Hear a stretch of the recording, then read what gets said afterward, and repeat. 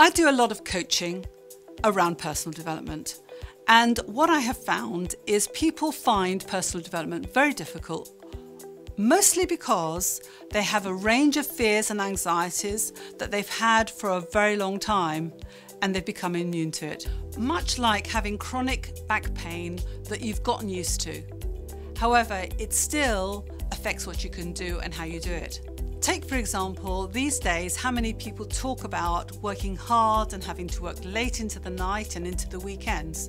How much of that time is really what they need to do because of what they value about themselves, and how much is it to do with trying to prove something to their colleagues or to their boss?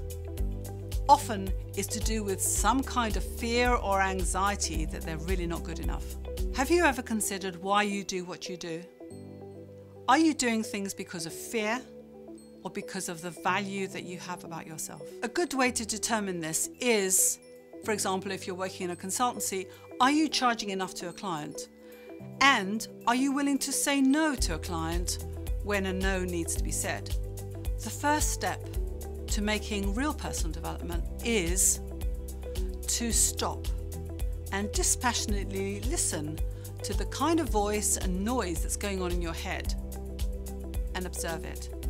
A natural next step is, if you hear fear or anxiety, you know you do not take the action that it suggests, and you consider what other options are available to you.